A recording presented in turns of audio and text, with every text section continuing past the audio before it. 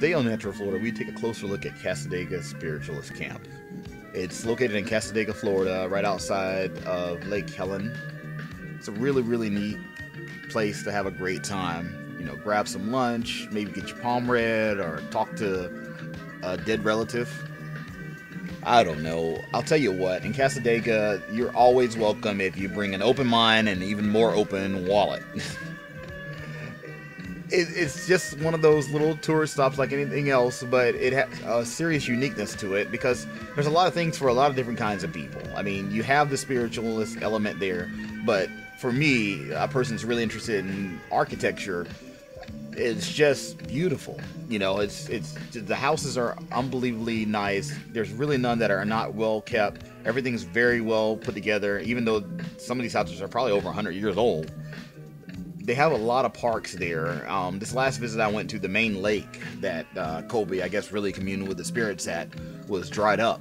But normally there's a lot of beauty. They have their own little park there.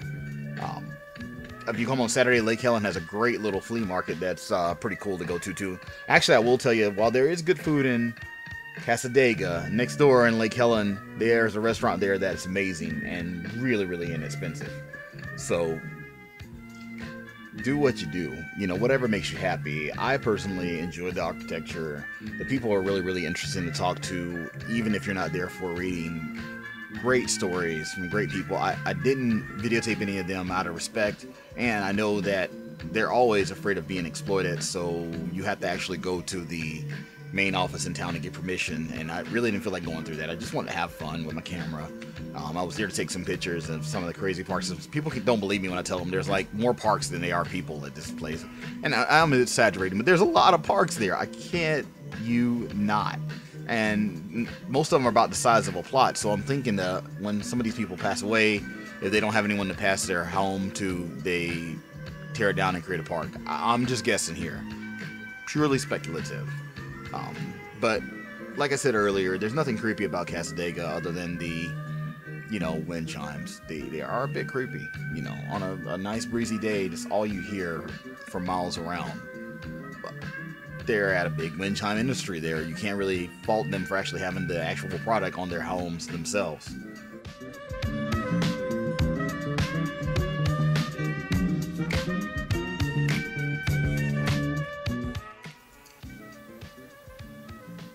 You see this sign, this is traditional Cassadaga. This is the kind of mix of quirkiness and, you know, self-defecating humor that you actually get there. I didn't take a lot of pictures of signs like that. They're everywhere, but I just had to show you guys this park. Every time I come, it's different. Right now, they have the new addition of all these really unique bird houses, and there's always something to see there. I kid you not, it's just great. As an artist, I just really enjoy these bird houses. I really want to find the artist that actually made them, because I wouldn't mind actually having a few at my house, and I'm not a big bird fan. I just love the art.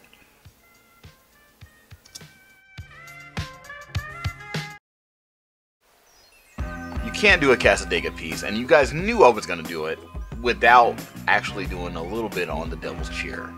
Most people have never seen this, but this is a monument, a chair, in the cemetery a little north of Cassadaga.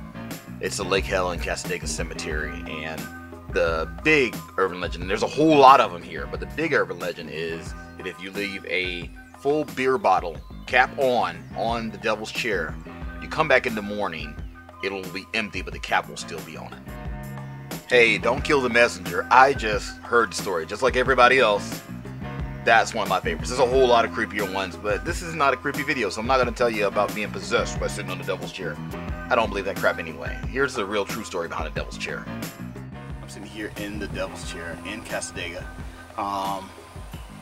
This plot was originally built for Mrs. Mary Thatcher by her loving husband, and he loved her so much, and being a devout spiritualist, he came every single day to visit her. And the people in the community loved him so much, and were so moved by the story about him walking out here in his older years and coming to visit his wife, that they actually built this monument, which had a nice little seat on it. It's almost like a devil's love seat. And they built this monument so that way he could come and commune with his wife without having to stand up or sit on the ground or anything like that. Alright, I'm leaving Cassadaga, so thanks for all you guys watching. Comment if you have any information you want to share with me. I'd be glad to make any corrections, but this is my version of Cassadaga, a not too scary town with a really, really popular cemetery full of urban legends and way too many freaking wind chimes. But great food, and it's a nice place to hang out for the weekend, or, you know, to spend a day or so, especially if you're into spiritualism and things like that.